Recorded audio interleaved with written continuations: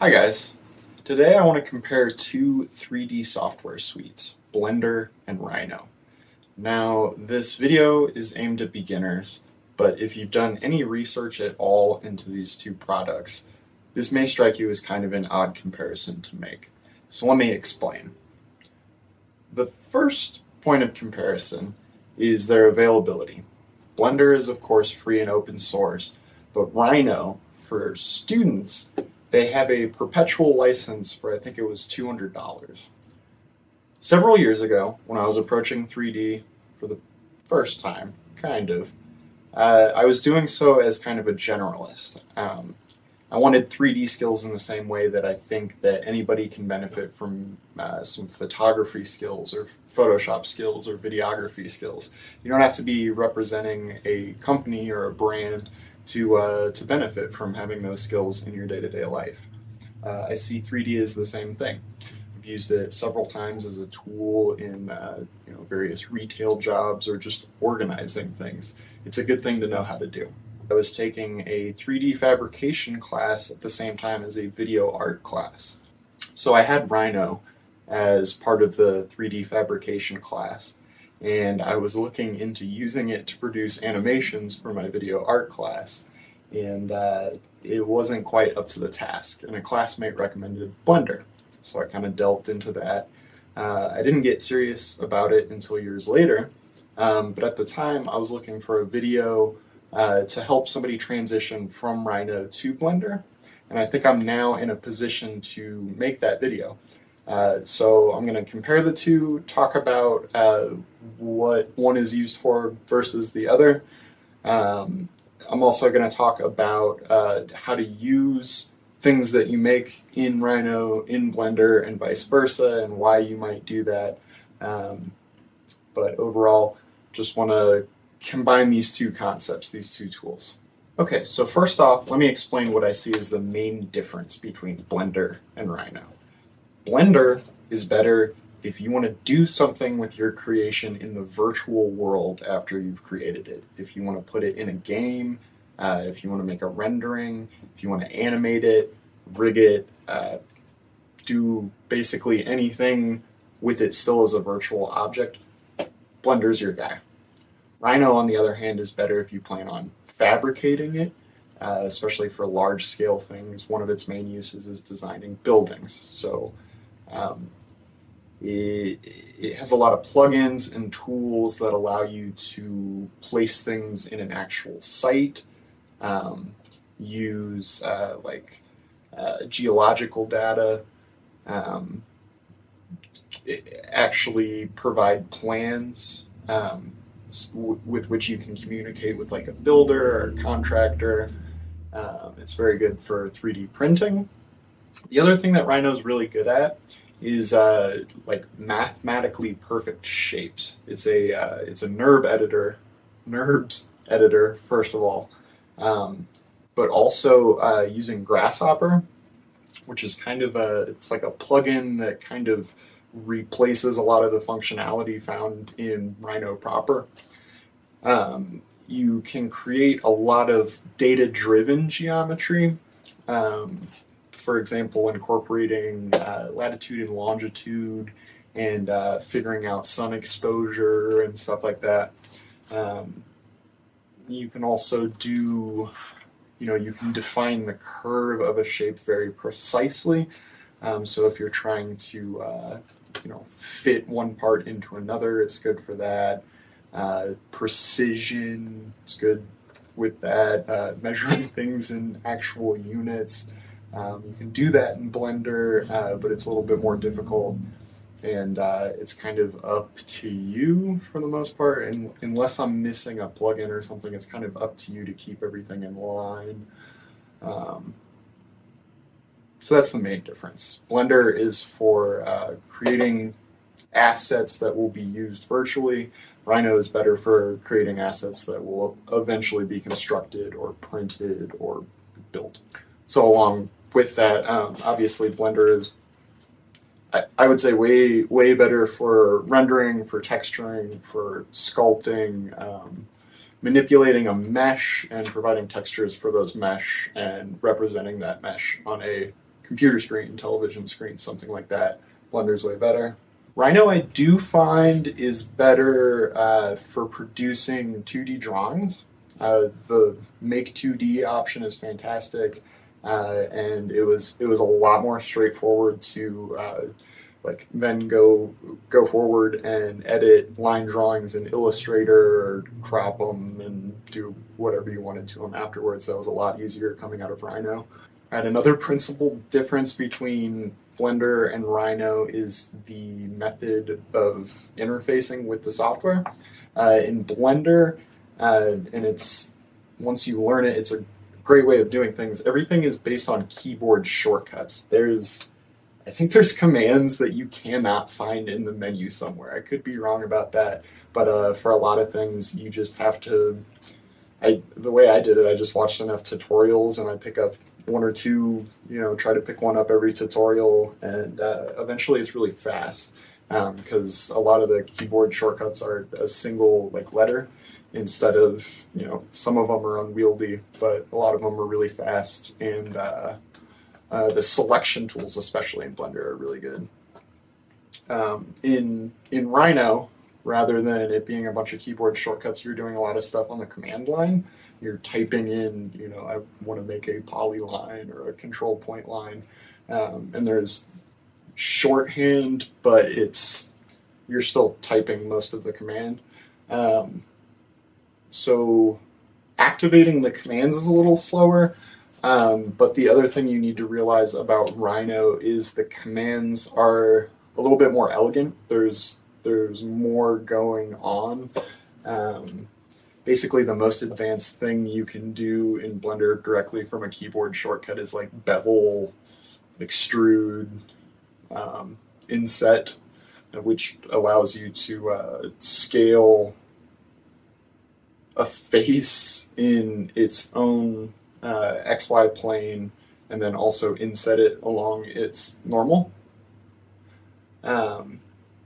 In Rhino, some of the commands are really sophisticated. It'll be like a 4-step process. You'll have to create a series of guidelines and then select those in a certain order and then run a command and then alter the properties of that command or the options of that command, I should say, in a menu, and then you click OK and then it produces your geometry. But it's kind of a similar thing where if you don't know the command to run, you can get stuck. And if you don't know, like I said about selecting things in a certain order, that can trip you up sometimes. And I will say, Rhino is a commercial product, so the documentation is a little bit better. And when I run into problems in Rhino, the solution tends to be less frustrating. It's just something I didn't know. In Blender, it's sometimes okay, why can't you do that? And it ends up just being, it's open source. Nobody's developed that. I love seeing the answers. Sometimes the developers or somebody involved in Blender will respond to a feature request with oh, that's a really good idea. You should do that. You have access to the code base. If you really want to see something in there, put it in there. Learn Python.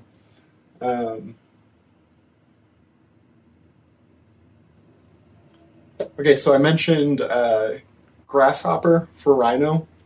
There's an analog to that in the Blender world, and it's called animation nodes. I think it's on its second version or something. I don't know if they've caught up with Blender's development. Blender's in turmoil right now, but in a good way. A lot of things are changing for the better. But it basically allows you to. It's a node-based graphical programming language in both cases, animation nodes and Grasshopper for Rhino. It's a visual programming language where you kind of have access to the geometry in a more direct way, and you can produce little programs or loops that can be run on the on the geometry and incorporate all kinds of outside data. You can do attractors, which is briefly, it's using false or empty or invisible geometry to the position and size of some invisible geometry to affect things like the scale of an object or the shape of an object. You can do that with Grasshopper and animation nodes. So yeah, I was working with mostly Grasshopper in Rhino, so I was really excited when I switched to Blender and, well, not switched, but discovered Blender, got better at it, and discovered animation nodes, because it's a really cool method of working. If you do it right, your programs, your patches are modular and reusable, and I like stuff like that. Being able to reuse and being able to not repeat your work is fantastic. Okay, so I said I would talk a little bit about why you might move back and forth between these two programs.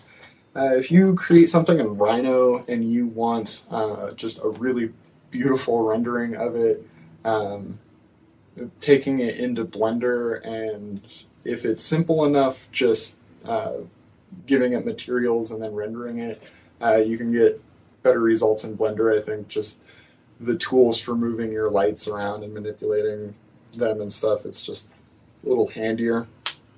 On the other hand, if your geometry is too complex and the way Rhino works, you're going to end up with some complex geometry pretty quickly. You may end up needing to retopologize, which basically means you're not starting from scratch, but the only manner in which you're using the original object that you created is as a guide to create your actual mesh. It may not make sense depending on where you are in your 3D career, but you're also going to want to move from Rhino to Blender if you're looking to do any kind of animation whatsoever. I had some success making like a cool looking object and then just spinning it around even in Blender.